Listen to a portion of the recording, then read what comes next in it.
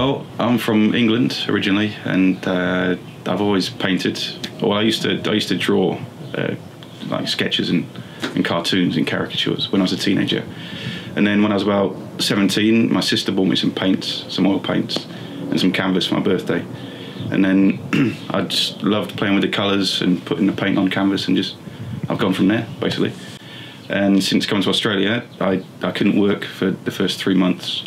So while I was waiting for my work rights, I was just painting every day and just building up a body of work to get me started. So I've just kind of taken it from there.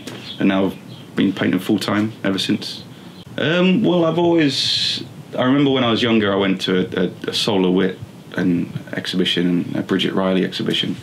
And I remember being just entranced by the paintings and how they make the canvas vibrate. And it's, you know, I remember having a physical reaction to the paintings, and my eyes were fizzing, and I've tried to recreate that ever since and try and capture that on the canvas.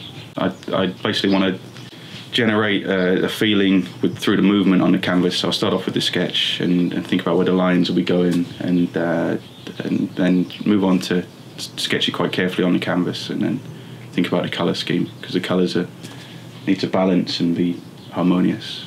And I'm inspired by feelings and also colours, and Australia.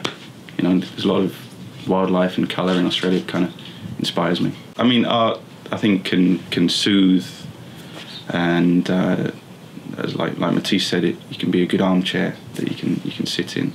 And I prefer the warmer colours, the effect they create. You know, more harmonious. And so I prefer working in oil paints for the intensity and the feeling on the brush.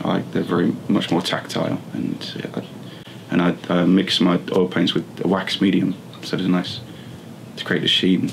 And well, I've got a couple of exhibitions later this year, so hopefully they'll go well.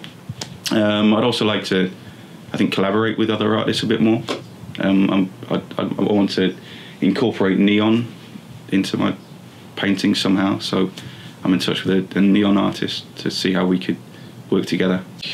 I like doing abstract art, op art, because it can move people, you know, move their spirit. I think colours can have if you get the colours right, you get the combinations right, then they can have a really beneficial effect on people. Well, thank you. It's been a pleasure.